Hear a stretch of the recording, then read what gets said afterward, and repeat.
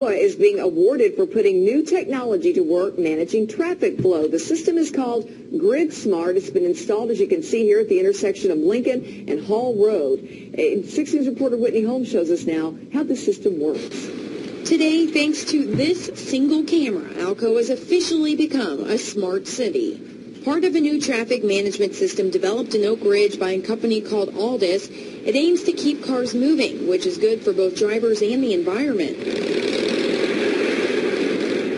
It drives down the amount of time that people are in their cars, the amount of fuel that they're burning. The system uses a single camera instead of 4 to see the entire intersection, not just part of it, and track vehicles. A computer then uses that information to control the lights. It looks like a fisheye image, but what's remarkable is that you see the entire image.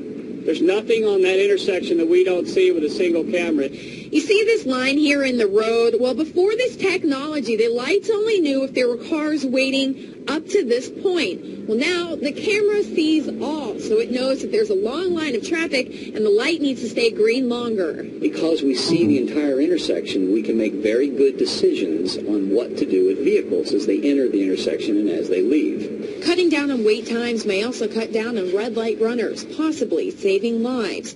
The technology also saves money. A one-camera system costs $10,000. That's half of what one with 4 cameras cost.